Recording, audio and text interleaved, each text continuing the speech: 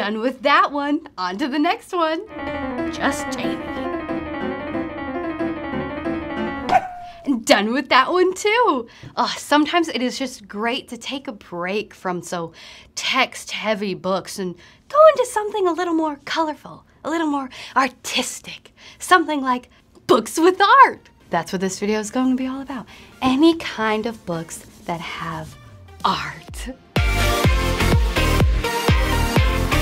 Hello everyone, and welcome to another Book Talk with Talia. In today's episode, we're going to be talking all about books that have art of some kind. So whether it's a full color graphic novel, or a book with black and white illustrations, or just a book that's filled with doodles, it's going to be in this video.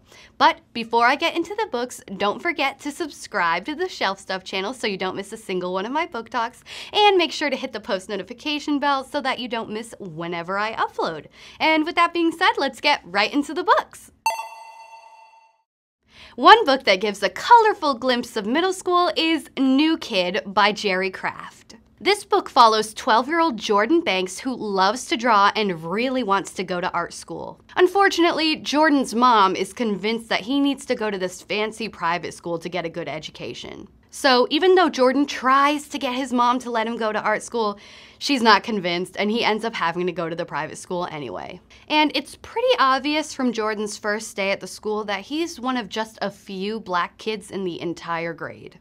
The book goes through Jordan's first year in the private school, and even though things are okay and he doesn't have a lot of trouble making friends or anything, he's still struggling to fit in. It's a little hard for Jordan to fit in when he feels like he's a part of two different worlds. So the world that he grew up in and his new private school life, where the kids are white and rich for the most part. His best friends from home probably wouldn't understand why Jordan would want to hang out with some new super rich white kids. Jordan doesn't know how to kind of put his old friends with his new friends and his old life with his new life. And this book is all in full color graphic novel style, so you get to see every part of Jordan's first year as the new kid in full color. And that was New Kid by Jerry Craft.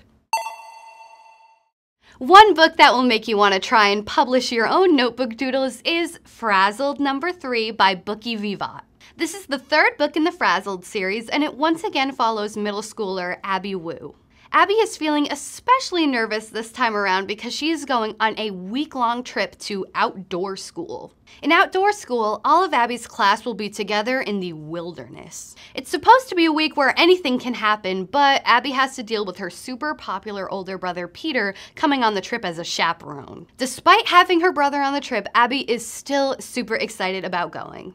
Unfortunately, as soon as they arrive at the campsite, all the campers are split up by cabin, and it turns out that Abby is going to be with 3 girls who are already friends that don't necessarily get along with her very well. Even though the 3 girls aren't mean to Abby, they're just not her best friends, so she feels like a total outsider in her cabin. Abby doesn't want outdoor school to go by feeling completely awkward, so after a pep talk from one of the counselors, she decides that she is going to be Abby 2.0. She's going to say yes to everything, she's going to be positive, and maybe if she's lucky, Abby 2.0 will even last outside of outdoor school. When it comes to how it looks, this book is in black and white, but there are illustrations on every page, so it's filled with art, and there's just sparse text throughout to kind of help the story along. And that was Frazzled No. 3 by Bookie Vivat.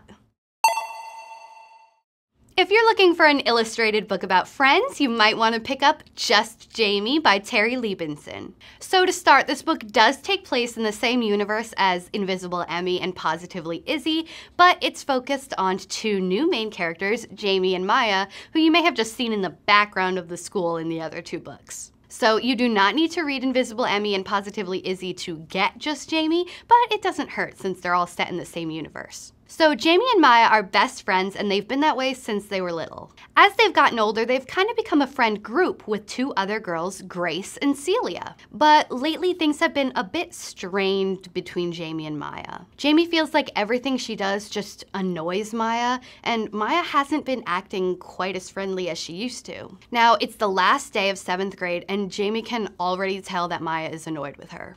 She just wants their friendship to go back to normal, so she decides that on the bus, she's going to ask her what's wrong and see if she can fix things. Of course, Maya ends up just getting more mad at Jamie when she confronts her on the bus, so it doesn't really solve anything. From there, we learn Maya is actually being pressured by the two other girls in the group, Grace and Celia, to stop being friends with Jamie. Basically, they think Jamie's kind of babyish. She still likes to watch Disney movies, she's not really interested in boys and makeup like they are, and they just think that the friendship has run its course. Since Maya is closest with Jamie, Grace and Celia think that it should be Maya's job to tell Jamie they don't want to be friends anymore. I don't want to spoil too much, but Maya ends up doing something that completely severs the relationship between Jamie and the other girls. The rest of the book kind of goes through the aftermath of that, how they deal with it on the last day of school, and whether their friendship can be saved. And in classic Terry Liebenson style, this book also has a twist ending.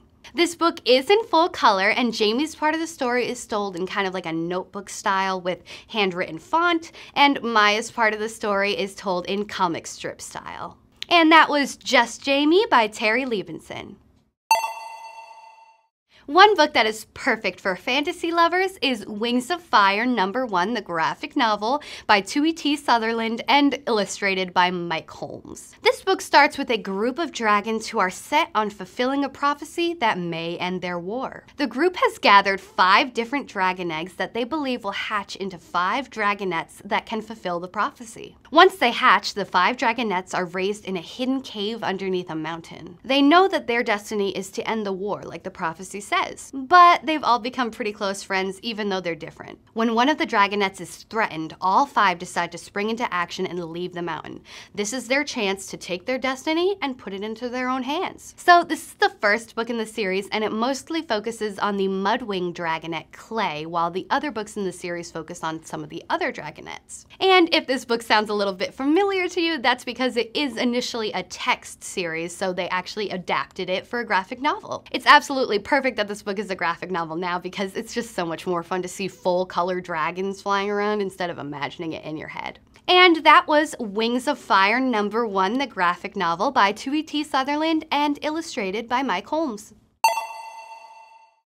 If you've always wondered what it might be like to grow up in a different time period, you might want to check out Short and Skinny by Mark Tutuli. This book takes place in 1977 when aspiring cartoonist Mark is so tired of being short and skinny. Mark hates how he feels like he's less than the other guys in his school because of his size. Even his gym teacher can tell that his confidence is lacking. In a final attempt to change his size, Mark orders a bodybuilding kit that was advertised in the back of one of his comic books. Mark is just really hoping that the bodybuilding kit will help him become totally buff before the beginning of 8th grade. If that were to happen, he might have just enough confidence to talk to his crush, Lisa. But before he can get to 8th grade, Mark has to go through the summer of 1977. Because it's summer, Mark is stuck doing swim team races and going to the beach, taking his shirt off, all stuff that he hates being short and skinny. Luckily for Mark, there is one amazing thing to come out of the summer, and that is the first Star Wars movie. Star Wars completely inspires Mark to start a project that he will obsess over for the rest of the summer.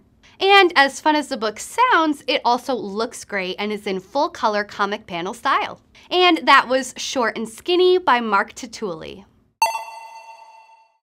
If you want a new spin on a classic novel, you should check out the To Kill a Mockingbird graphic novel that was illustrated and adapted by Fred Fordham and originally written by Harper Lee.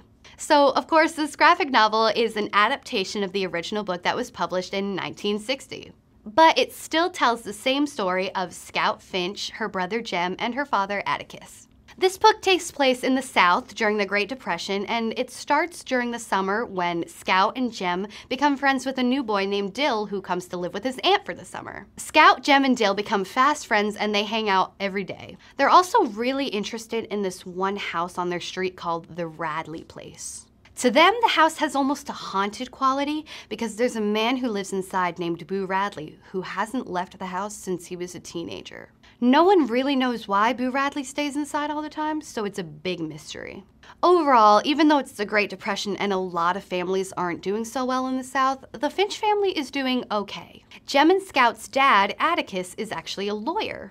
But when Atticus, who is white, decides to defend a local black man in a court case, Scout and Jem end up seeing racism firsthand. The court case and what happens after really push Scout, Jem, and Dill to look at their neighborhood differently. The court case really opens their eyes to prejudice, hate, and racism in their own community. So this is a full-color graphic novel, and there isn't really that much text throughout, even though it's adapted from a full-text novel. You still get the same story. This book just reads like a regular comic or graphic novel, so it's absolutely perfect for those of you who have to read the book for school, or if you loved the book and you just want to get a different spin on it.